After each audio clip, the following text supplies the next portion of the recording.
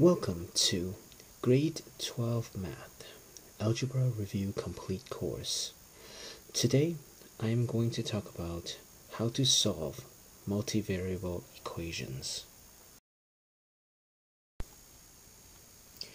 Now, if you are not watching from a mobile device, there is a mobile app for this. It contains quizzes and as well as other study materials for you to study algebra. So if you're interested, you could check out our link in the video description below. In my opinion, it is very helpful and it would indeed increase your effectiveness in studying for grade 12 math. The app is for both iPhone and Android. So if you have a mobile phone that is either an iPhone or an Android, check it out. It's free. There are two very easy steps in dealing with multivariable equations, and these are combine like terms and isolate the targeted term.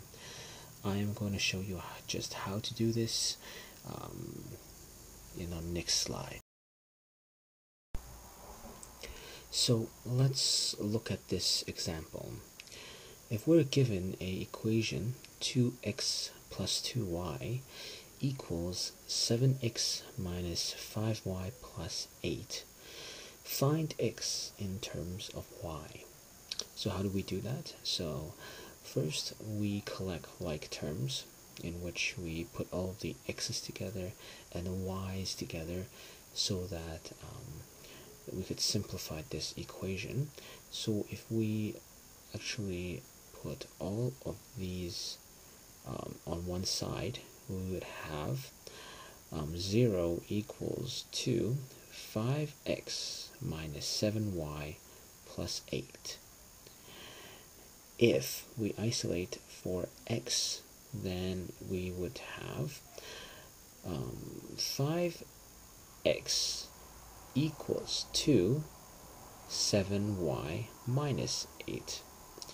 And if we divide everything by 5, we would isolate x successfully, where x equals to 7y minus 8 over 5. Now, there is also another situation where you have to find all of the variables given the same amount of equations, such as if you have the question for solving two variables, such as x and y, then you would be given two equations in order to do so. And how would you solve these equations to find x and y? Well, we have something called the elimination method, and this is achieved by adding two equations together to eliminate one variable, and then after you isolate the variable to get the answer, then you plug it back into another equation to obtain the answer for another variable. And how do we do this? Well, let's look at the example below. So now if we're given the equation 2y plus 4x equals 6 and minus 2y plus 5x equals 7, if we were to ask to find what are the solutions for x and y, we could add them together.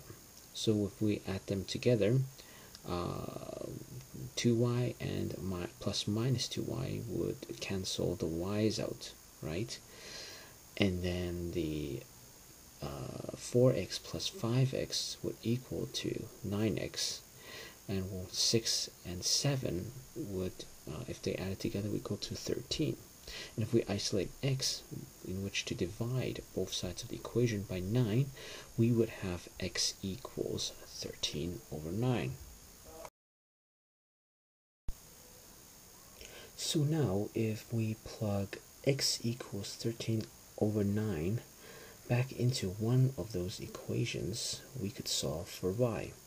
So let's say if we are substituting x for 13 over 9 in the equation 2y plus 4x equals 6, then if we substitute this back in, you would have y equals to 3 minus 26 over 9, which equals to 27 over 9 minus 26 over 9, because we want to convert 3 into something having a denominator of 9. And if you do that subtraction, it would equal to 1 over 9. So that is the end of this lecture. Thank you for watching. If you are interested in more of our videos, please visit our YouTube channel. The name of the YouTube channel is Mike Tutor, and I have a lot of learning videos that covers the grade 12 subjects. We also have a link in our YouTube video descriptions.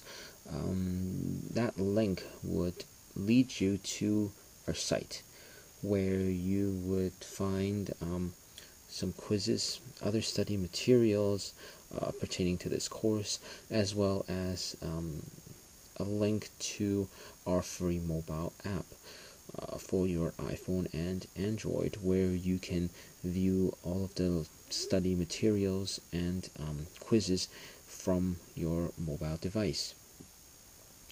And if you enjoy looking at our videos, and if you want to support us, please like our videos, share it with your friends, share it on Facebook, Twitter, as well as subscribe to our channel. I hope that you find this information helpful. Have a great day.